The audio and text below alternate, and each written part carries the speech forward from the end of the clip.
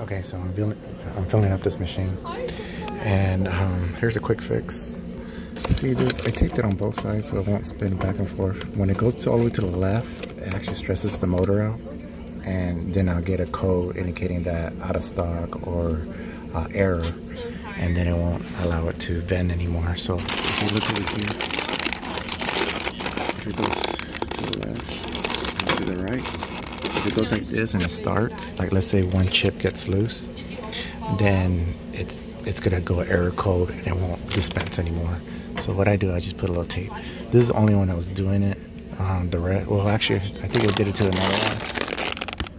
No, that one's fine. That one's fine. There I gotta set it. So I gotta put tape on this one. But it's supposed to have like a little gap.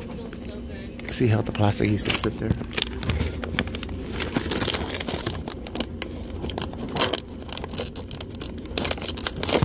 They're always a line in the middle, but after a while they get loose because I guess it's like a glue in it, and once that breaks they just slide back and forth. So if you stack your chips and you allow it to sit all the way to the left or something and not putting it back on in the middle, then it's gonna have a problem.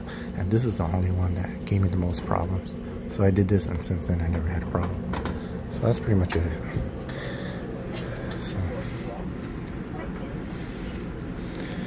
Okay, that's it. Just a quick tip.